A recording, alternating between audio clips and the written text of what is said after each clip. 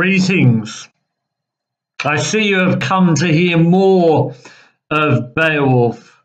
I shall read from J.R.R. Tolkien's translation for accuracy here of a poet in King Hrothgar's hall, one who sings of the workings of the Lord. Starting at verse 70,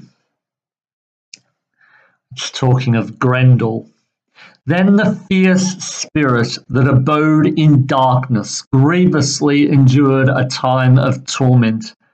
In that day after day he heard the din of revelry echoing in the hall. There was the sound of harp and the clear singing of the minstrel. There spake he that had knowledge to unfold from far-off days the first beginning of men, telling how the Almighty wrought the earth, a veil of bright loveliness that the waters encircle. How triumphant he set the radiance of the sun and moon as a light for the dwellers in the lands, and adorned the regions of the world with boughs and with leaves. Life too he devised for every kind that moves and lives. Even thus did the men of that company live in mirth and happiness. And then Grendel strikes. We hear then about Grendel. So this is fascinating. It sort of mentions then one who had knowledge. It sounds like Hrothgar and his men, they don't really know much about Christianity. These are ancient people.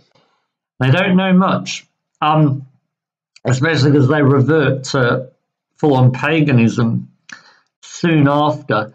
But there's one person there who does know of the Lord, and he's singing of the Lord making creation. And everyone is rejoicing in this. It sounds like a vision of heaven on earth, the singing of the praises of the Lord, and everyone there together in this happy hall rejoicing. It sounds like a vision of heaven, so it does. And I love the way it's done in song as well. This is the singing, because this is what we do in church, hymns and singing parts of the liturgy. This is what happened in the temple in Jerusalem. This is what the Psalms are all about. The Psalms are songs. Psalms means singing. And so this is beautiful to see.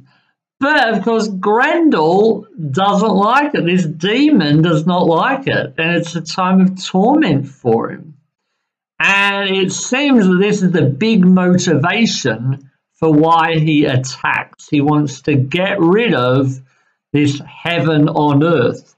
I suppose he's particularly annoyed as a demon to see and hear the beginnings of the understanding of the Lord entering into these formerly pagan lands of King Hrothgar. So he wants to put an end to it, so he attacks.